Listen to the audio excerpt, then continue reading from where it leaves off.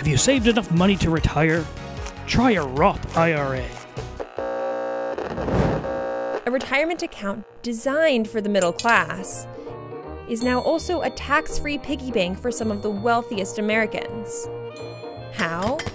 Turning a Roth IRA into a giant tax shelter. First, here's how a Roth works. You invest a limited amount of money each year, and once the money is in the account, it's never taxed again, as long as you don't withdraw it before age 59 and a half. There used to be income limits on who could get one, but since 2010, there's been a backdoor for the rich.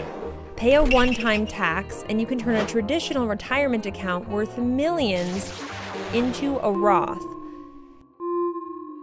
Some others use investment tricks to grow a massive Roth.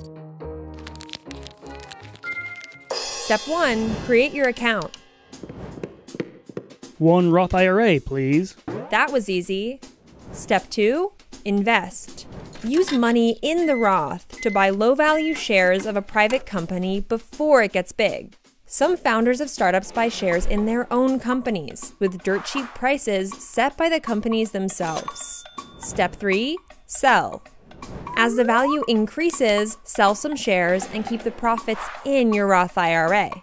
Then, reinvest the money pretty much however you want. Step 4, wait patiently, and at age 59 and a half, you can begin to withdraw funds tax-free. Here's an example. In 1999, before he became a billionaire, PayPal founder Peter Thiel had a Roth IRA worth less than $2,000. 20 years later, his Roth had grown to more than $5 billion, the biggest account we found. He won't have to pay tax on a penny of that, and he can start to collect tax-free 6 years from now. Meanwhile, as of 2019, 1 in 4 working-age Americans had nothing saved for retirement, and many may never have enough money to retire at all.